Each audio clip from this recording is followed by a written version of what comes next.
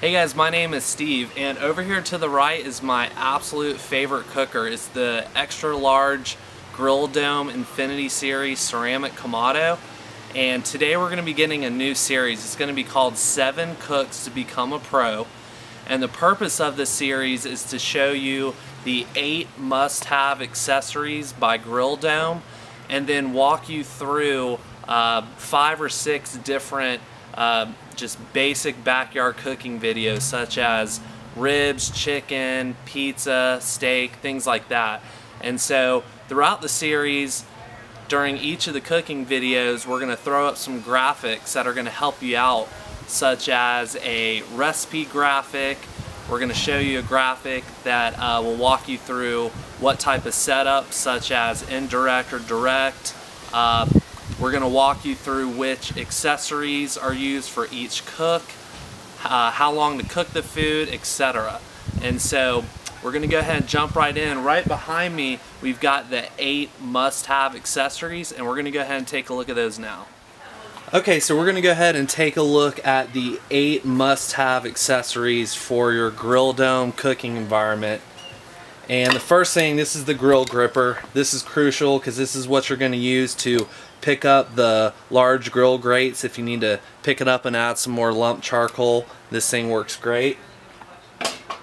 The next thing, this is the chicken sitter. We're going to be doing a video that shows how to cook beer can chicken on the Grill Dome Kamado, so you'll get to see this again soon. This is the quick flip, and so we're going to walk through this accessory when we do the steak video.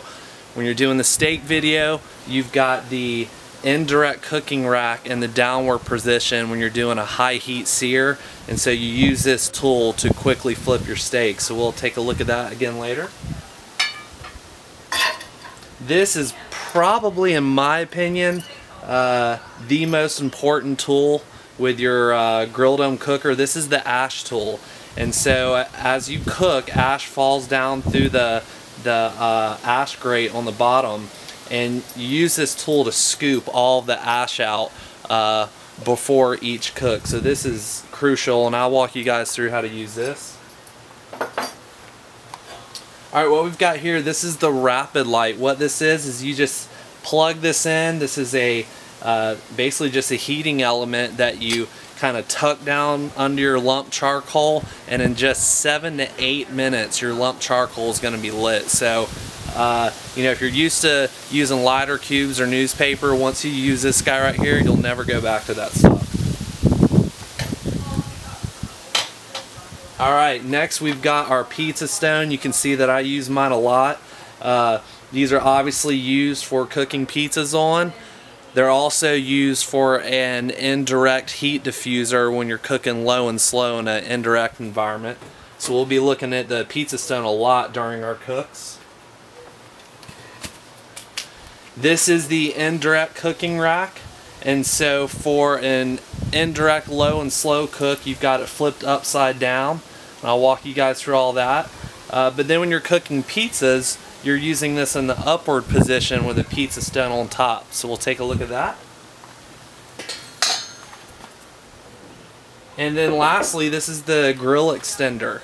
So this is basically just a second rack that goes on top of your main rack. It's going to give you an entire second cooking area. And so you know, if you're cooking ribs, you know, chickens and a butt, you got a whole bunch of stuff on the grill, you're definitely going to be using this guy right here.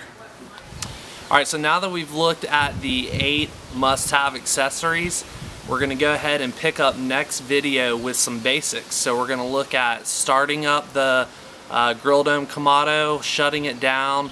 We're going to look at indirect versus direct setups and some various rack arrangements. So we'll see you then.